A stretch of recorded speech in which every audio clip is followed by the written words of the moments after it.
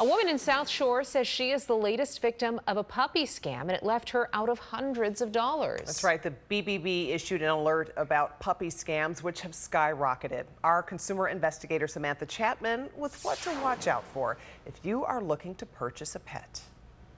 So this woman says she was looking for a very specific dog and thought she came across a legitimate website. But in the end, she says she was left empty-handed, no puppy, and her money gone. The dog was adorable. The pictures he sent, he looked like he had so much personality. Charisma Cannon, a busy woman in South Shore, says she wanted a puppy to help keep her grounded, but she says she couldn't get just any breed. I have really bad sinuses, so I needed a specific dog.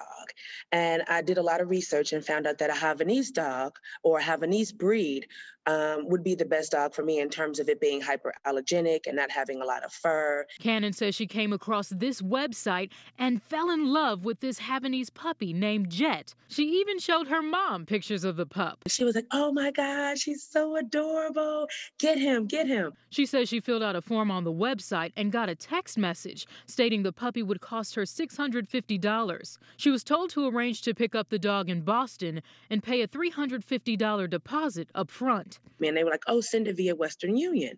And I was like, Western Union? She says that struck her as odd, but reluctantly, she sent the $350 through Western Union. Cannon says she waited for pickup instructions, but they never came. And the so-called breeder stopped responding to her calls and text messages. Oh, I definitely was scammed.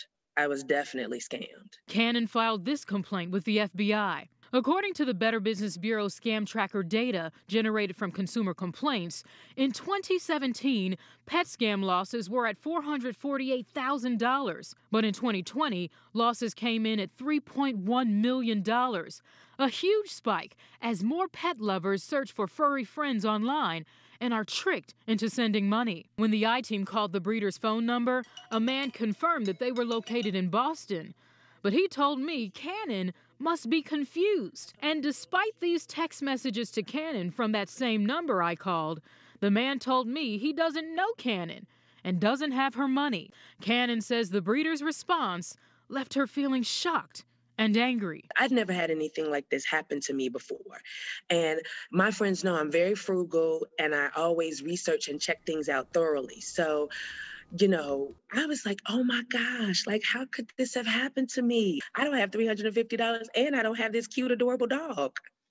Now, I did a reverse image search on this puppy, and get this, I found the same puppy was posted on a different website.